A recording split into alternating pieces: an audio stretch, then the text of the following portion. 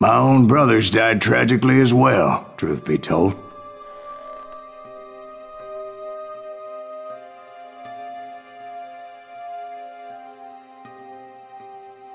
It was 1868, and me and my older brothers were pulling a tidy profit running cattle into Juarez, Mexico.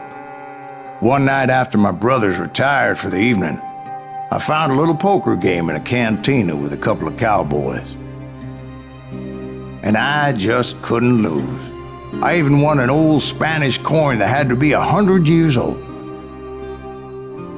Well, I was mighty pleased with myself the next morning as my brothers and I rode for Texas. But before we crossed the border, those cowboys caught up with us. It was Johnny Ringo, Roscoe Bob Bryant, and another asshole named Jim. They wanted their money back and everything else we had, including our lives, as those boys didn't want us coming for them later. Bob put that old Spanish coin in my mouth and said, "I won't have it said that I left you with nothing, boy." Well, those horses bolted, and there we hung as those bastards rode away. The branch finally snapped under the weight of the three of us, but being my older brothers were bigger and heavier, they were already dead. And right then I swore to myself that I would avenge them.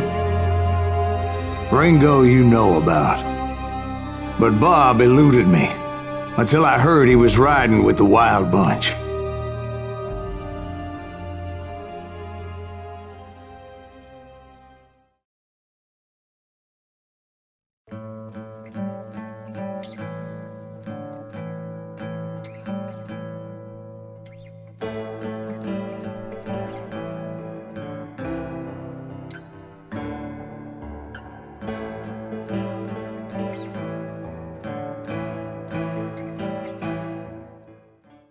I'd been on their trail for months, ever since they left their hideout in the Bighorn Mountains. Led by Butch Cassidy, they were a loose association of outlaws who robbed banks and trains from Colorado to Montana. Among them was the Sundance Kid, and that murderous hombre I was tracking, Roscoe Bob Bryant. Were you a part of that giant Pinkerton posse after the Wild Bunch? No, boy. A circus like that would have slowed me down. Besides, I wanted Bryant all to myself. I'd heard about a large shipment of gold being transported to Wilcox's part of the train high above, so I had no choice but to make my way up through the passenger cars dangling down. I was determined to make that sumbitch Bob pay for what he did to my brothers.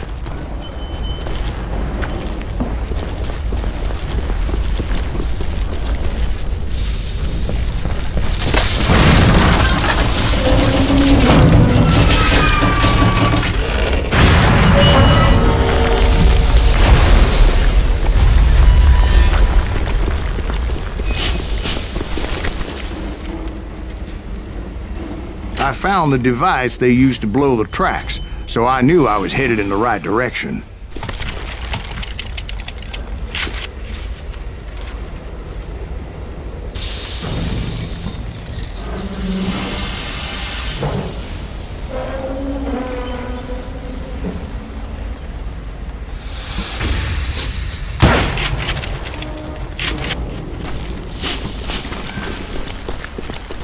Ears are still ringing from blowing up that bridge.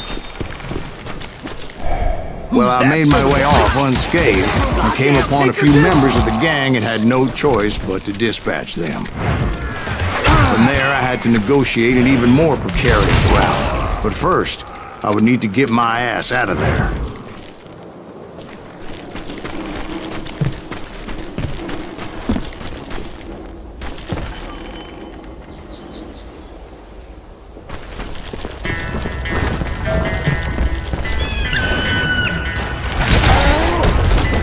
I jumped from the frying pan into the fire as the train was clearly fixing to fall. I had found the gang, but in order to find old Bob, I needed to fight my way forward past a whole passel of desperados.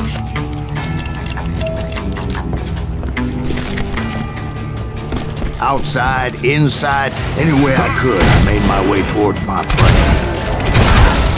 Damn you!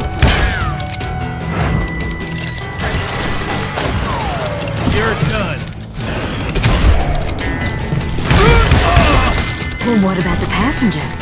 It was mostly a freight train, as I recall. There were no passengers aboard that day.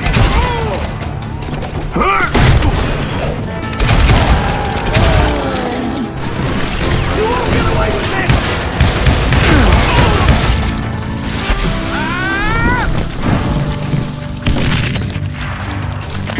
Goddamn raw dog! Get out!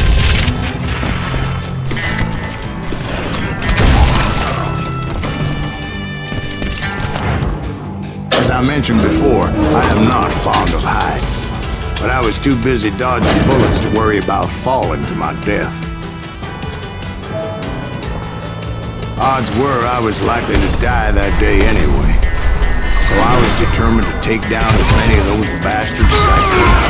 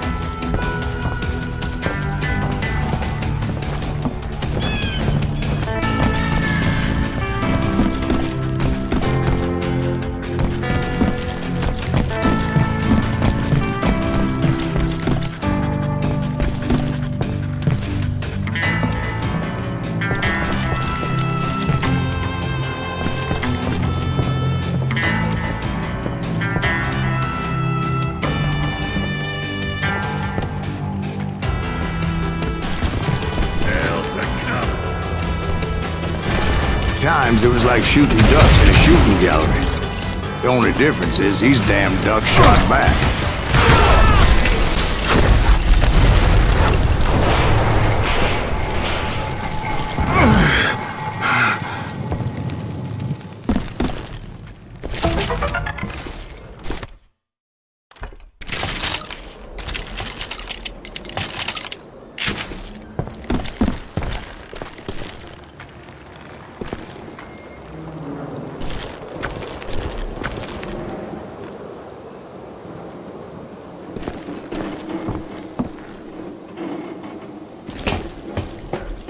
I kept hoping the law would show up and give me a You hand. mean like that giant Pinkerton posse that I read about? Did they come riding in, guns a-blazing to help?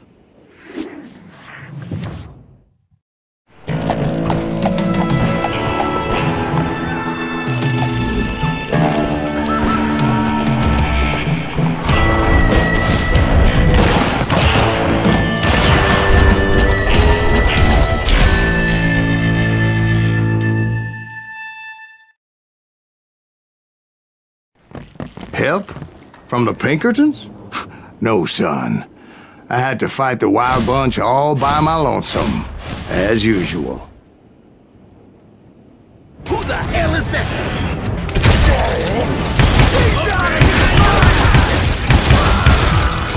Take cover! Retreat! Retreat! He's killing everybody! Hell's a cop! Kill us all!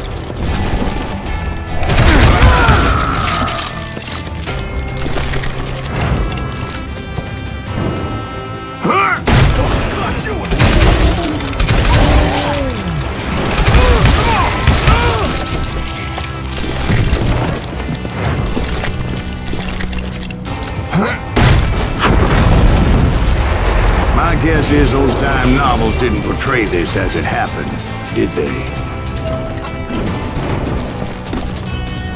Only a few stragglers were left, and I had to cut them down pronto if I was going to stay on old Bob's trail.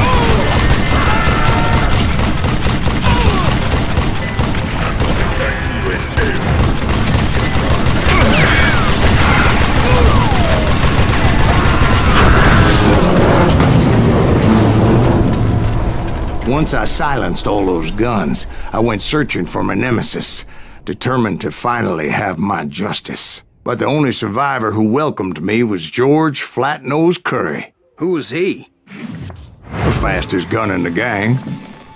Right after Sundance, I mean. And Kid Curry. And maybe Elsie Lay. Though some folks might dispute that.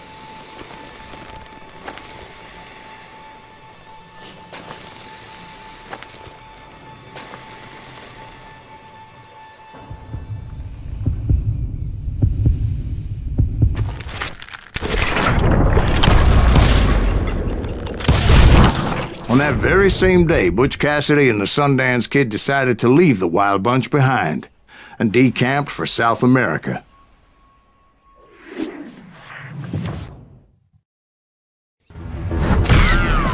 They ended up living down there for many years, but I'm sure you already know all about that.